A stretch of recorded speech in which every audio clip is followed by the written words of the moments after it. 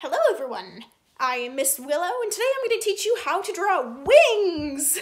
Now trust me, I've never been a fan of the very complicated measuring out things kind of tutorial, so I'm going to make this one super straightforward. Then a little point, just kind of like a little Y, and then a big long streak, so hump, straight line, large thing. Next, turn this large thing into a tapering large thing and make another hump down, and that's it!